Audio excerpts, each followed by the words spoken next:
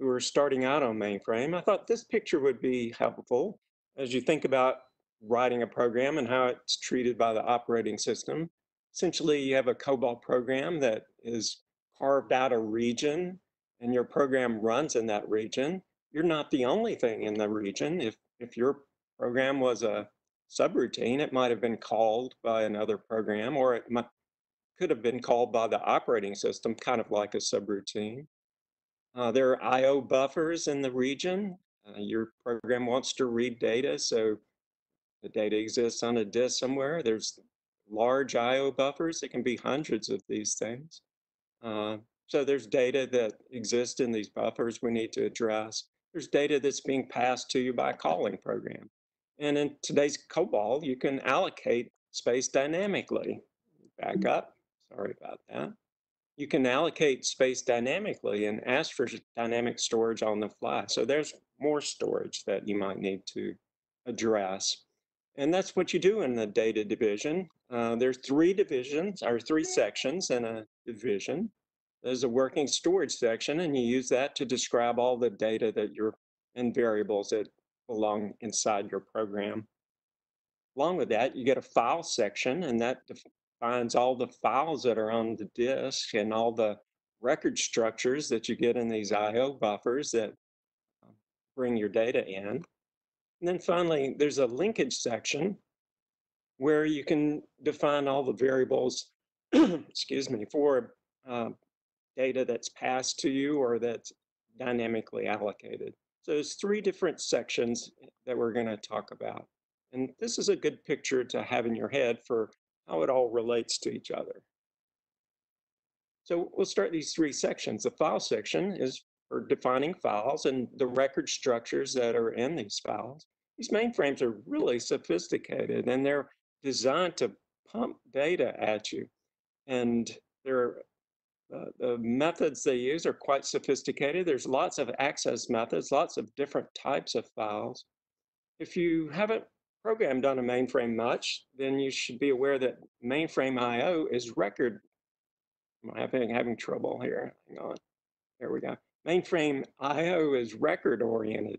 It's not field oriented, sort of like Java. In Java, you're asking, give me the next field, give me the next field. But typically in mainframe programming, you're asking for records at a time. So I'll have some tips along the way. As you're learning to do I/O in COBOL, you want to read a file and write a record. That's kind of an old mantra. Anytime you want to access a file for input, you're going to name the file name. But if you're trying to produce output, you have to name the file record. So the mantra is read a file, write a record. Let's have a second tip, and that's you might want to avoid read intos and write froms. There's a couple of ways you can do input on the mainframe, locate mode and move mode. And there's sort of a performance hit, and it's pretty substantial when you start doing read intos and write froms. That's all I'll say about that. Let's move on. Here's an example of what you would see in a file section. This is simplified. There's lots more that we obviously won't talk about, but basically you give it a file name and you give it a picture of your record.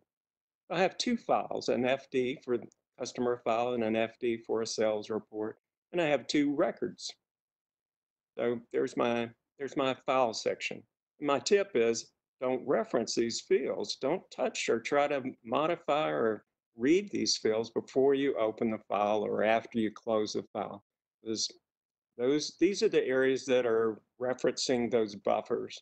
And it only makes sense to touch these fields if the file is still open. Move on to the linkage section. That's the second section we'll look at. It's used to describe fields that are outside of your program. In other words, the data that's being passed to you by other programs or data that might exist in dynamically acquired storage. You may not own the storage for this. The mouse is killing me. Sorry, I keep flipping screens. Well, I'll get better, hopefully. You may not own the storage for this thing. There used to be very strict rules about the linkage section and what you could use to use it for. But those rules have been loosened as the versions have gone by. So if you're coming back to COBOL, having programmed it years ago, you may find that you can do more with the linkage section than you could before. We can now use it to manipulate areas that are dynamically acquired by using pointers. So that may be a feature you haven't used before if you programmed quite a while back.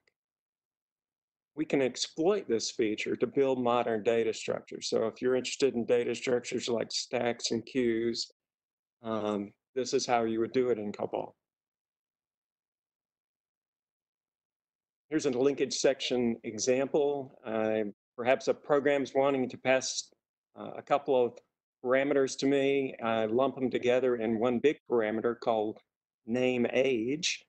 In the procedure division, the program would look like this. It would say procedure division using name age. I would name this linkage section area in my program, realizing that this is the data that's going to be passed to me from a separate program.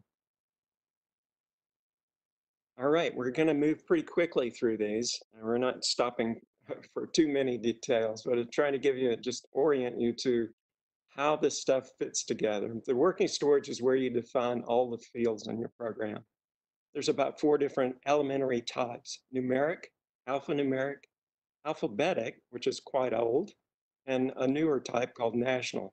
Alphabetic has pretty much been subsumed by alphanumeric. Alphabetic was just for data that was letters of the alphabet and a blank.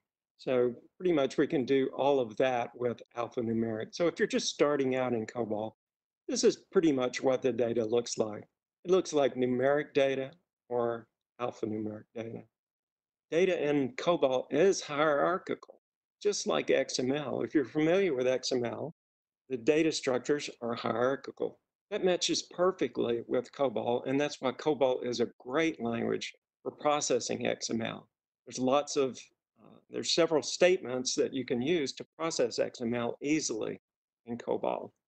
When we're describing COBOL, we'll use level numbers, in particular 0, 1 through 49, um, as indicating what this hierarchy looks like and which fields are subordinate.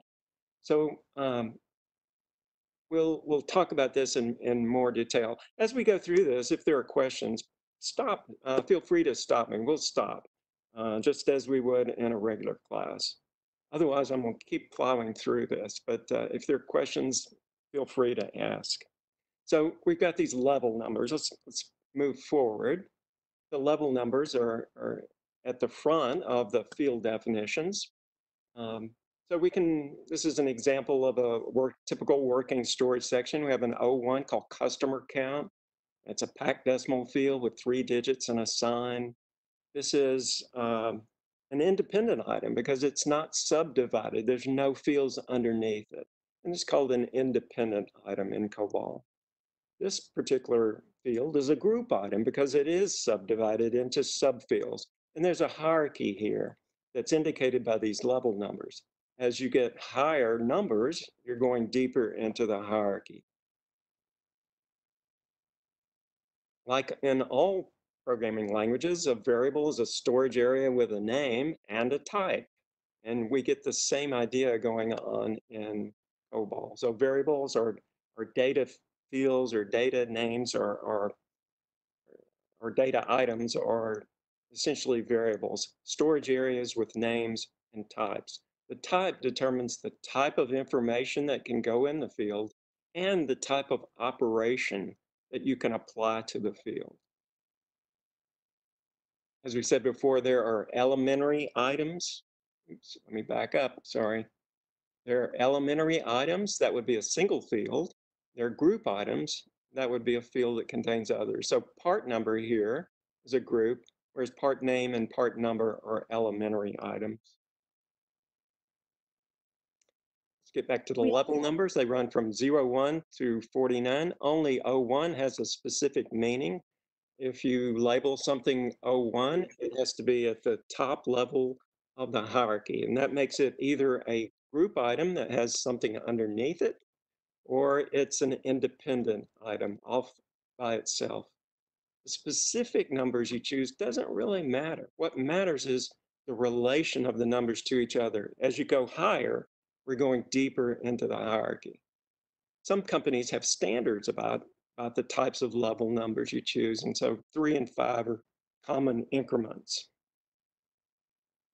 Dr. As an Wilbright, example, yes, one question here about the sections in the data division. What about local storage section in data division is the question. there is a local storage.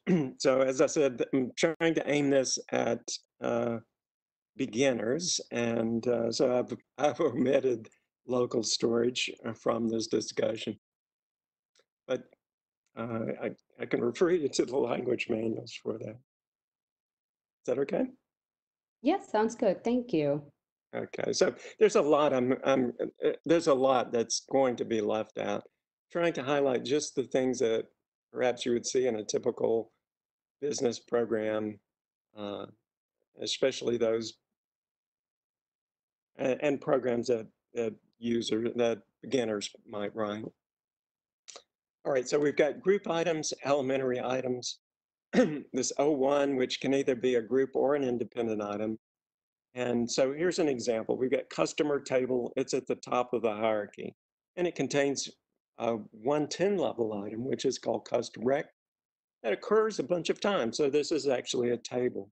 Now this customer record is occurring 100 times. This is driving me nuts. Sorry, my mouse is active.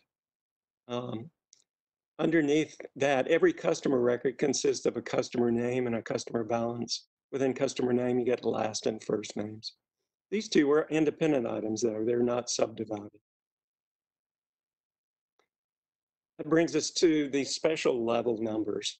There are three, 66, 77, and 88 that have special significance.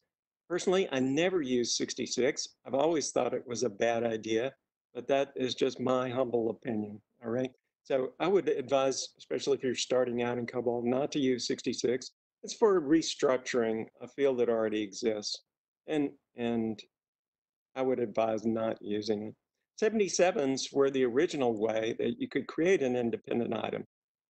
That restriction is loosened in COBOL, and now you can use O1s or 77s.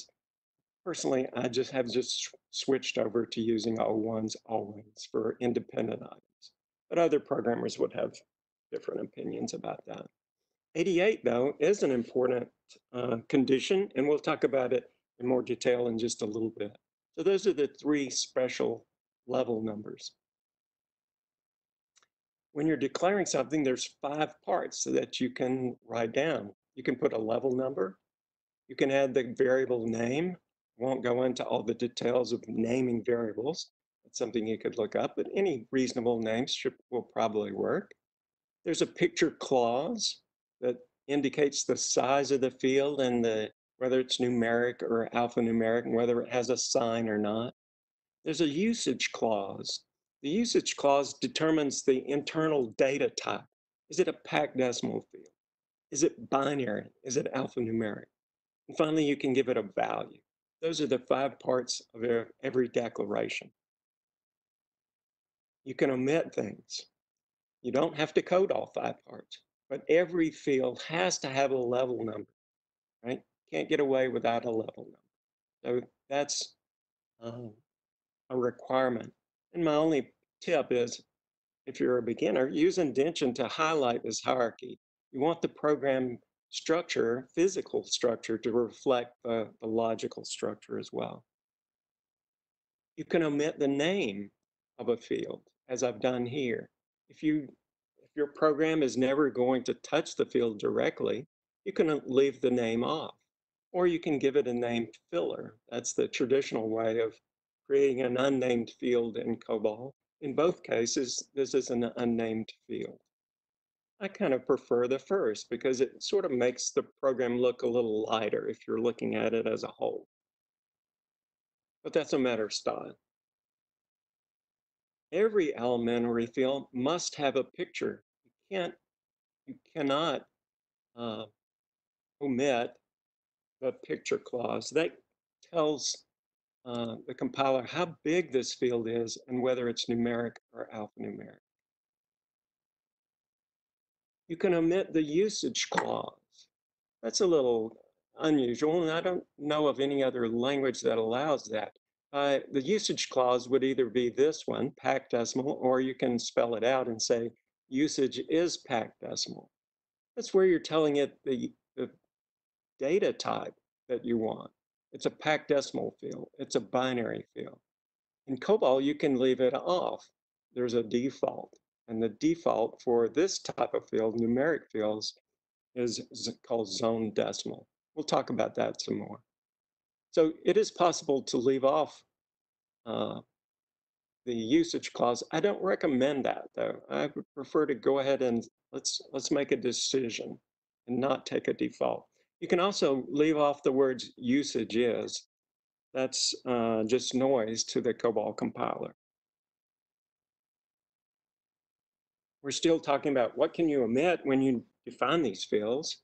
Well, group clauses never have explicit pictures. In other words, you never put a picture on a group.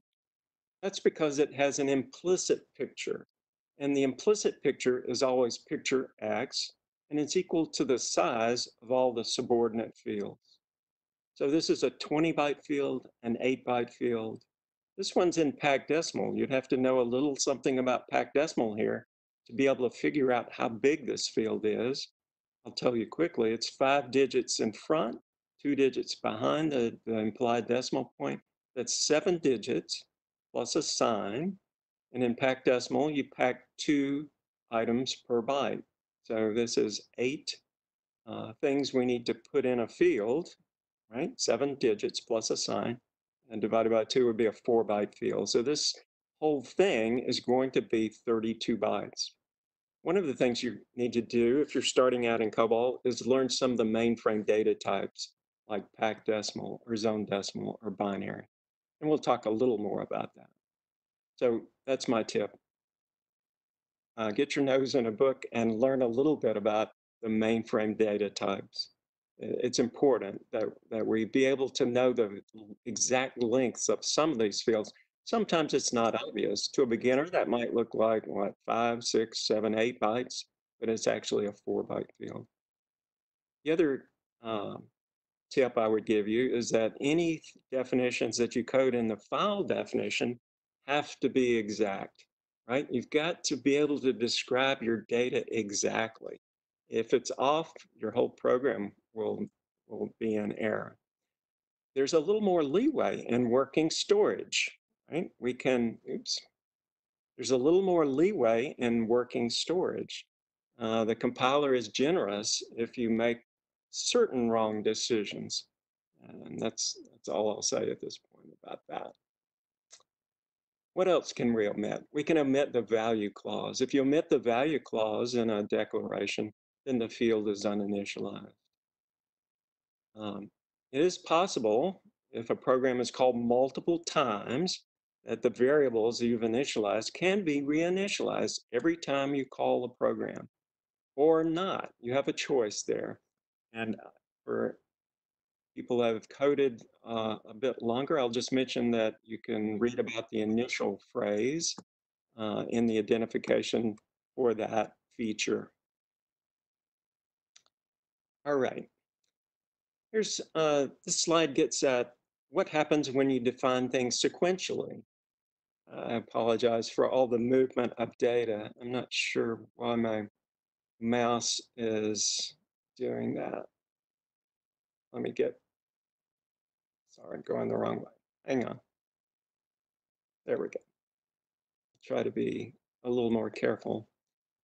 When we're defining things sequentially, they typically end up sequentially organized in storage. So if you define part name and part number sequentially in this definition, they will be physically sequential in memory as well. There's one exception to that, and that's for binary fields that are synchronized or properly aligned. Occasionally, the compiler will generate a few slack bytes between fields in order to get a binary field properly initialized. All right, we're finally getting back to these condition names. This is a feature that I think is, not sure you can find this feature in another language in quite the same fashion. Uh, but you can use this idea to make your programs a little more readable. The idea is if you had a field like transcode, just a simple single byte field, picture X, you can give a condition name, good code, to the condition of transcode having the value of G. So this 88 level says this is a condition, and the condition is equivalent to transcode having the value G. Bad code is equivalent to transcode being B, and indifferent is the condition transcode being I. We can use these condition names in various ways. And for instance, I can say set good code to true, and that has the effect of moving a G into the transcode. But in a sense, this is sort of better documentation. It's getting closer to what I'm actually trying to accomplish rather than just moving a value to a flag somewhere. I can also test these condition codes. So I can say if good code, and that would be equivalent to uh, writing an if statement, if transcode equals G. And the beginner tip I have here is you can't set a condition code to false. Why would that be? Well, if transcode is false, we know it's not G, but we wouldn't be quite sure whether it was B or I if we allowed condition codes to be set to false. So you can only set a condition code to true, and you can test it with an if statement. If you use these things well, you can do things that are a little more complex. For instance, you can have conditions that are a little more complicated. Values are 0 through 12 for child, or values are 13 through 19 for teen, and values 20 through 120 for adult. And then you can test them. You can say if teen, if adult, if child. The nice thing about writing like this is it's sort of self-documenting and it's easy to modify. For instance, if you decide, if conditions change and you decide that 18 is now, or 19 is now an adult, you can just simply change your condition and the actual logic of your program doesn't have to be altered at all. So that's a good thing. On the other hand, it can be a bad thing. I have seen programs where if you choose the wrong condition names, it makes the program harder to read. So like all features in all languages, things can be well used or not. The picture clauses end up being built with these characters: nines for digits, X's for alphanumeric, V for an implied decimal point. It's interesting that the arithmetic, internal arithmetic on this machine does not contain decimal points. If you're doing decimal arithmetic, the actual decimals don't exist in memory. So that's why we're using a V for implied. I'll talk a little more about that because that's kind of a beginner's mistake in some cases. Is used for signs. You can use an A for the letters of the alphabet, but typically I think this has sort of fallen out of use. These are some just some quick examples of pictures that you could code. The parentheses are repetition factors. These two are equivalent. Um, that's about all I'll say about it. This one pokes out at me, jumps out at me because of it's lacking a sign. And that is sometimes a beginner's error that we'll talk about as well. If you start using symbols like these, a B for a blank, a slash, asterisk, period, minus signs, credit or debit, dollar signs, once you start mixing these symbols in, you're getting into the realm of edited fields. So if any of your pictures have these symbols, you should be editing. The idea is that these fields that you're building are really for printing and not for arithmetic. And we can, in fact, do some arithmetic with fields like this, but that's sort of an advanced topic. So I'm not going to get into that. If as starting out in COBOL, if you're using these symbols in your edits, you should be thinking these fields as fields I need to print on a page. This slide highlights the distinction between fields that are used for arithmetic and fields that are designed for printing. So if you define a field as S999V99, packed decimal, you're intending to do arithmetic. Anytime you use a V, there's an implied decimal point there. And the field is supposed to be used for arithmetic operations. Once you put a period in, though, that's a numeric edited field. You should use it to be for printing. It would be fine to do your arithmetic with X and then move it to Y where it could be printed, but you don't want to be trying to do arithmetic with numeric edited fields.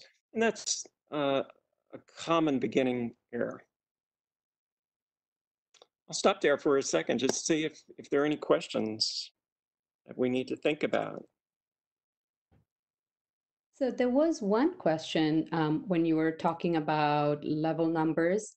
The question was, why does a level number from 1 jump to 5, for instance, when you were, talking at the next level? What about 2 to 4? Is there any reason that's not used, or is it used?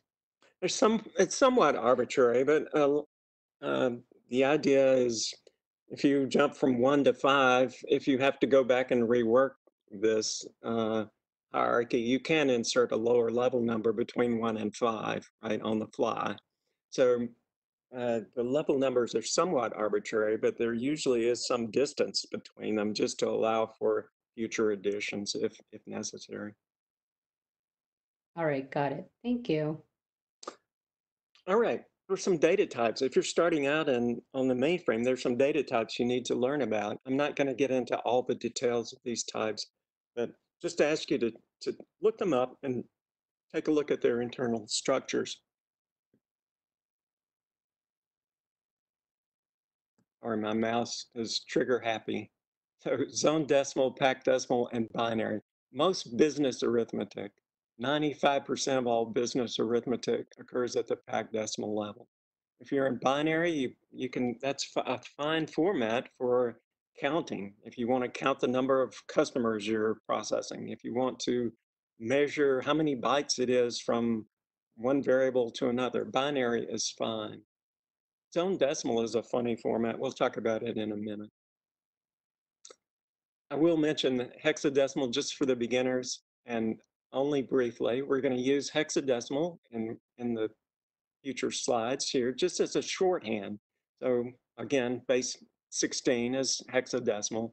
After you run out of digits, 9, we invent more digits, A through F, or 10 through 15. And the way we'll use it just briefly is this. If you have a binary collection of bits, we can, let's say this is a byte, 8 bits. We can divide it in half into two 4-bit segments, and we can use one of these hexadecimal digits to represent each segment. So instead of looking at a bunch of ones and zeros all day, we can look at a bunch of hexadecimal digits all day.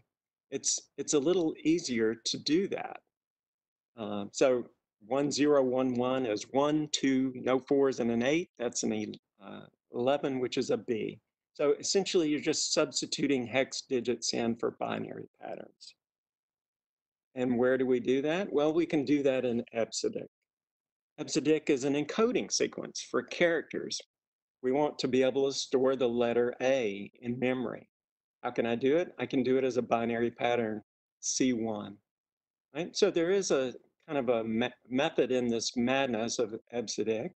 The first block of letters, A through I, are in sequence as far as hexadecimal numbers, C1 through C9. And my tip here is you should learn a few letters and digits in EBCDIC. Not asking you to memorize an EBCDIC table, but it's helpful to be able to recognize at least the letters and digits. So let's take a real quick look at the letters, C1 through C9. D1 through D9 is the middle block. Mnemonic is junior, JR, right? So D1 through D9. There's only 8 more letters, so we either have to leave off the first one or the last one. IBM chose the first one, so that's E2 through E9. So there's very quickly, the letters are easy to learn in EBCDIC. So are the digits, F0 through F9. There's a handful of others that would be helpful to know. space is 40, period is a 4B, 6B for comma, 5C, and 60 for a minus. So as a beginner, just take a quick look at EBCDIC and memorize a few of the symbols. It helps if you have to look at a storage dump. So here's my pop quiz. here's a field I've defined: balance, pick X7 value ABC. What does it look like in memory? It looks like that, right? It's a 7-byte field. C1, C2, C3 for A, B, and C. There's a 40 for the blank, and F1, F2, F3. So there's what's in memory based on the EBCDIC coding sequence. This is the saddest slide I'm going to present. I'm old enough to have punch cards. It's a sad fact, but true. I was a youngster, but a youngster in college, unfortunately. And punching, what I didn't realize was by punching cards, where I was actually producing what's called zone decimal data. And the other thing I didn't know at that time was that COBOL will produce zone decimal data if you have a numeric field in which you omit the usage clause. In other words, you don't declare it. Here's an example right here. You don't declare it to be binary. You don't declare it to be packed decimal or comp3 or any of the other possibilities. If you don't specify, you get zone decimal by default. And let me describe my experience teaching or punching cards here. Let me get back to it.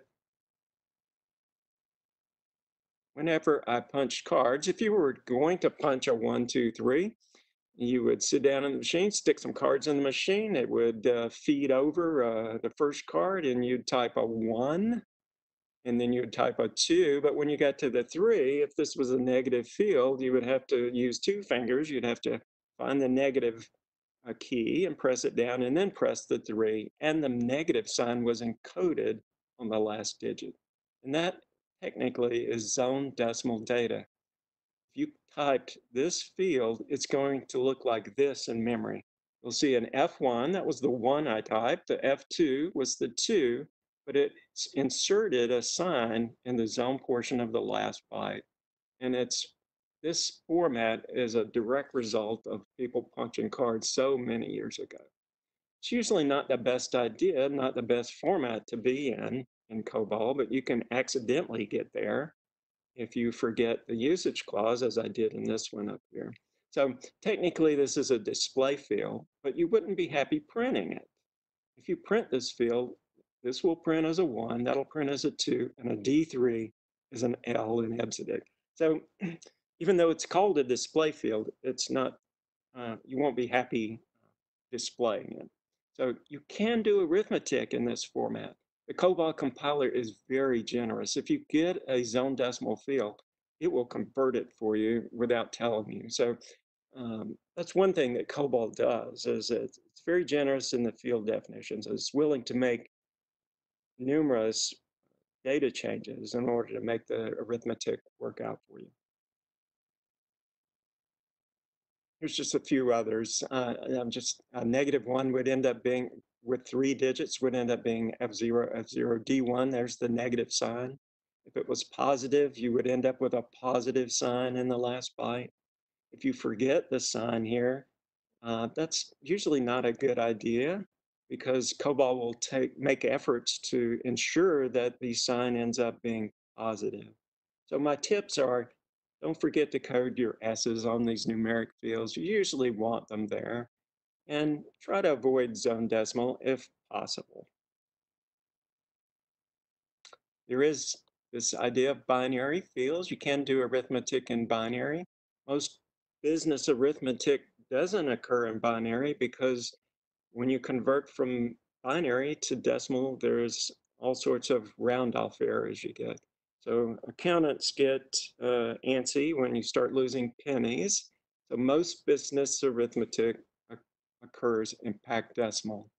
And this machine is very sophisticated and is capable of doing floating point arithmetic. Not only can it do floating point, it can do it in binary and hexadecimal and even decimal floating point. So it turns out that if you work in packed decimal, the compiler may decide to optimize your code and actually use some floating point decimal in the background.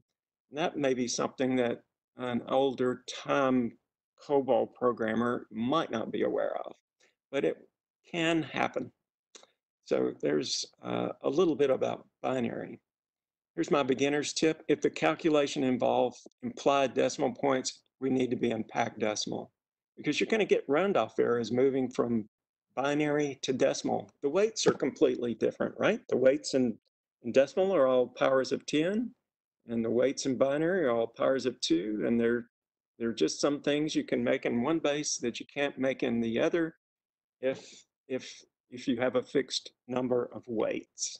So my beginner's tip is to use packed decimal. I'm about out of time. Should we go on, or should I clip through this?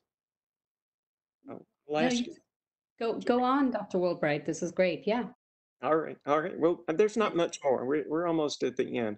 This is probably the most important data type you would use as a COBOL business programmer. It's packed decimal. It's also called computational 3. That's an older name for it. Or comp 3 is also the name for it. Basically, I'm not going into all the details, but you get 2 digits per byte and a sign stored in this format. So a negative 23 would actually look like this: 023 and a sign at the end. There's always an odd number of digits, no matter what kind of picture you put out here. Internally, there will always be an odd number of digits because we always have a sign at the end. So that's a little bit about packed decimal. Most packed decimal, most business arithmetic occurs in packed decimal.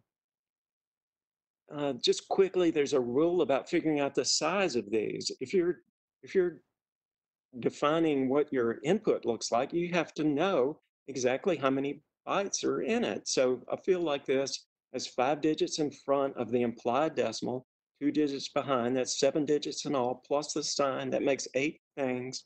And so we know we're packing 2 things to a byte. That would be a 4-byte field.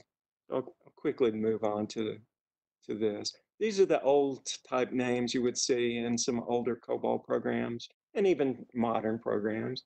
Computational, comp, those are names for binary data. Comp1 and comp2, you rarely see those in older COBOL programs. Those were floating point. That was usually binary floating point. So it was for 2 reasons why you might not want to be in that. Comp3 is a very common type that you will see, but it's equivalent to packed decimal.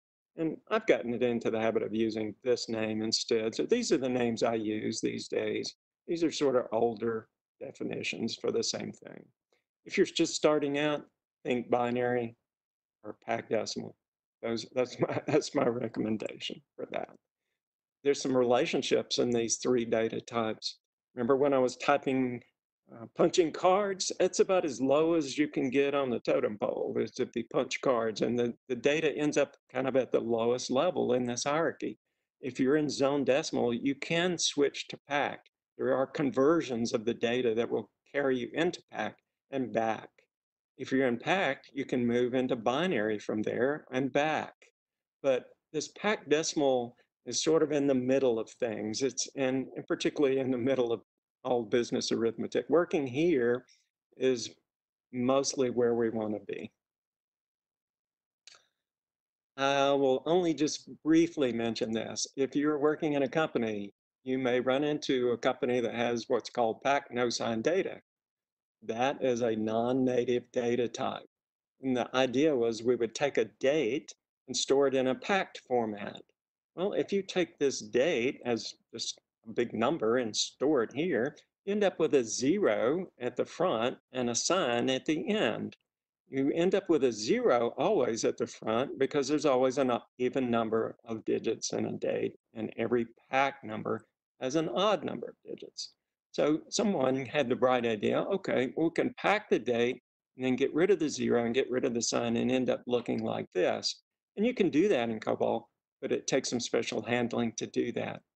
And that means every time you want to reference a date, you have to do some arithmetic. So maybe this was a bad idea in hindsight. It does have the effect of reducing dates by 1 byte. There's something to be said for that. But if your company has this kind of data, you have to deal with it, and you have to deal with it programmatically. If there's time, I'll just do a couple more things and let it go. Cannot do this sort of thing in many languages. I'll redefines. Here I've defined a field, pick x, ZZ99 with a decimal point and negative sign. That's 1, 2, 3, 4, 5, 6 bytes. I come back right underneath, I say amount x redefines amount. I'm going to give it a completely different picture. So what we've done is taken a variable and given it two different, completely different pictures. You could not get away with that in Java, which is a more strongly typed language, and would get upset if you tried to give the same storage area two sort of different pictures like that. But you can do that in COBOL. It's always a neat thing, and it has lots of uses. In particular, I use it this way. There's this idea of pointers now in COBOL that's fairly new on the COBOL scene. A pointer is an address. It's a 4 byte address, but the COBOL compiler does not want you to print it. In other words, you can't display these things directly. COBOL doesn't like that. So what I'll do is I'll take a pointer and redefine it as a binary full word, and then I can print it, and then I can see the address. So there is a use for redefines, and you can use it in some fairly interesting ways. There are no constants in COBOL. That's all I'm going to say about this. You can define a value for a field, but there's no way to make it constant. Everything can change. There are a few figurative constants, 0, space, high values, low values, quote. You can set a pointer to null. All is an interesting word. Technically, it's not a figurative concept, but you can use it in an interesting way. You can say, I want a 50-byte field with all three. So instead of having to type out 53s, I can just use the word all. Let me just show you briefly a table. We'll let this almost be the last slide. Here's a quick table, 15-byte field with these letters in it. I come back and do a redefines on top of it with an occurs. So my redefines is for a picture 3 field that occurs 5 times. So I'm chopping this thing up into 5 parts, and that gives me the ability to treat this as a table. COBOL programmers call them tables. Everybody else in the world calls them arrays. You can use arrays in COBOL. The one big difference in COBOL tables or arrays is that everything starts off at 1, just like your kindergarten teacher told you to count. Start at 1 and go forward. And that's what COBOL does. So moving month 3 here would grab March. So COBOL tables are 1 base. Subscripts can be any integer type. This is a good choice for subscripts. There is also this thing called indexes. I'm not going to get into that. If you really want to maximize the efficiency of your arrays or tables. Here's a Sudoku array. The last thing I'm going to say about tables is one thing I love about COBOL is it gives you so many ways to go after the data. If I use the word Sudoku table here, I get the whole table. If I use the word Sudoku row, I can access an entire row. If I use the word cell, I can get at an individual cell. So it gives you lots of names for processing tables. And that's about it. I think that's the end of the talk. Wow, that was a lot of detail here, Dr. Wilbright. Thank you so much. It And wasn't too much. If it was, you can go back and look at the slides. You can go back to my you blog did a site for. fantastic job just talking about all of these and explaining it in so much great detail and differentiating why. And those beginner tips were just awesome. Thank you so much, Dr. Wilbright. Thank you. It was a lot of fun. Thanks for having me on. Yeah, I do have one question. Hang on, I was just looking at it. Oh, yes. Can Dr. Wilbright explain why zoned decimal is a bad choice? The default? Let's say you define a field as zone decimal and you give it a value, and then you start doing arithmetic. It will work. The COBOL compiler will accept it and take it. but underneath it's having to do those conversions. Remember where if you oops here if you start out in zoned and you want to do arithmetic, the COBOL compiler is going to have to convert that data into packed. You cannot print this data. So I guess just from, I'm an old assembler programmer. I try to be in the right data type if I can. So zone decimal is not really a good arithmetic type. You can't do arithmetic at this level. In order to accomplish arithmetic, it's got to be converted to packed. That would be my reasoning. Sometimes you may not have a choice. Maybe the data comes to you in a zone format, but that's a kind of a rare thing. Most business arithmetic is in this format. Awesome, thank you. Another question is, can you explain numeric edited fields with an example? Sure. Let me back up. Yeah, okay, thank you. And I forget where they were. There. So, Yeah. for instance, suppose you want this one here is a alphanumeric edited field, right? These are for letters or digits. So maybe you move a social security into here. If you do, these two spaces will end up being blank. Or if you move a numeric date, you move a numeric date into this field, you'll end up with slashes in it.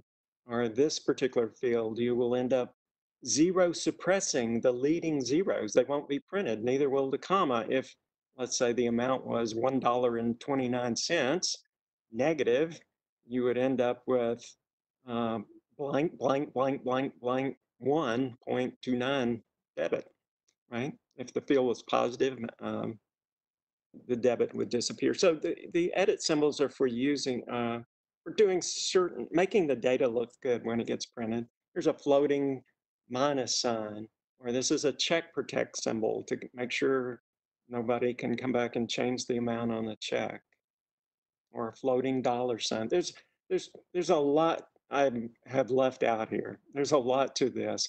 This is one place where you really need to put your nose in the manual and just look at a lot of different programs to see how people are editing.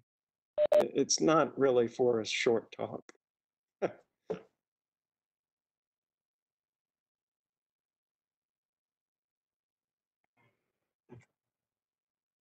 Sure. Yeah, that would be great, Scott. Yeah.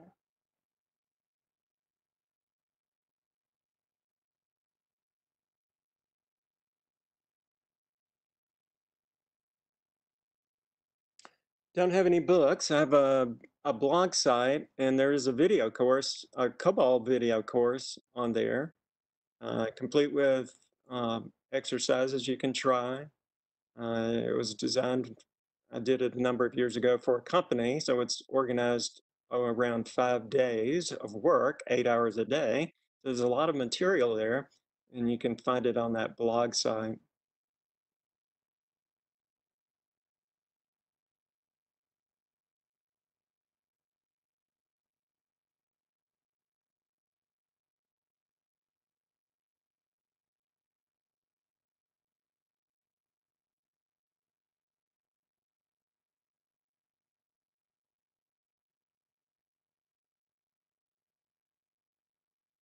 Um,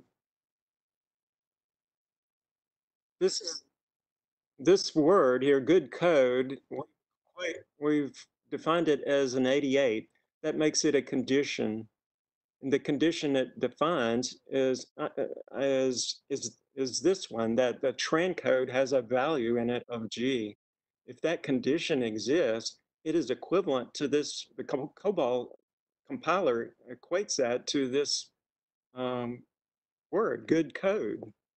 So there's nothing like this in any other language. That's why I think uh, people stumble over it at first because it's not really like anything else in another language. The ability to assign a name to a condition, right?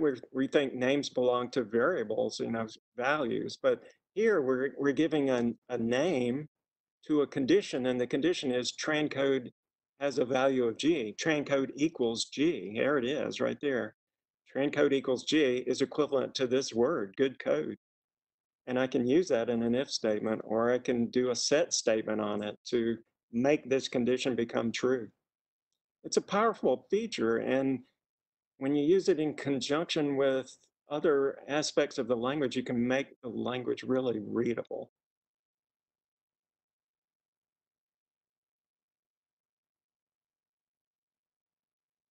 All right. I'm just going to look for maybe one last question, Dr. Wilbright, and then, Hey, I've got one opinion I'd like to give before this is all over. yes, please. Is this a good time? Yes, absolutely. Please do share. Let me go down here. I've got one more slide somewhere. Oops, went the wrong way. Sorry. I'll get there in a minute. There. These are some of the things that have happened in my lifetime to COBOL. This is not Grace Hopper's COBOL. It's not even your mother's COBOL, right? This is a very powerful language, and all of these features are transformative in how we write COBOL today. Just these two features, the fact that we have inline performs and delimiters, completely revises the way COBOL programs should look. The loosening of the rules in the linkage section, the fact that we have pointers and we can allocate memory on the fly. There's lots of new statements for flow of control and logic. You should look at evaluate. That is the most interesting statement in almost any language going, especially any switch statement.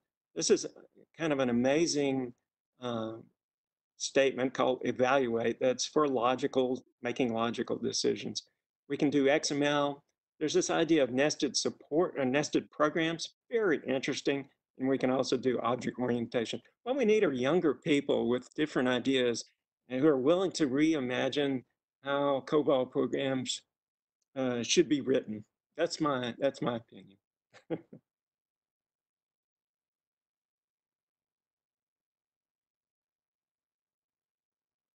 Storing numbers. If you want to zone decimal. The reason you have zone decimal is just to store numeric numbers. And it's really a throwback to punch cards. It was a data type that existed to accommodate punch card input. And we still have it today. That's why I think we should try and avoid it if possible. It's not a very efficient type to use. You can't do arithmetic in it. So about all it's good for is storing numbers in. And it doesn't really do a very good job of that because it stores one digit per byte. At least if we get it into packed, we'll have two digits per byte. So it's not a format you want to use much of. Sure. All right. We're just about at the top of the hour. Thank you again so much, Dr. Wilbright. I mean, the comments have been on the chat line have also been very thankful. The details that you walked them through, they found it very helpful. So I think this has just been great to be able to really walk us through in detail and also be able to explain the differences. That was very nicely done. Really appreciate you sharing all this immense knowledge with us here this morning, Dr. Wilbright. Thank you Thank so you. I much. just love what y'all are doing with this project. I've had so much fun watching and participating. Thank you. Thank you. And we're looking forward to having access to this deck. I think you said you would be able to put that out on your blog, and we'll link out to it along with the replay. All right, Um, I'll do that.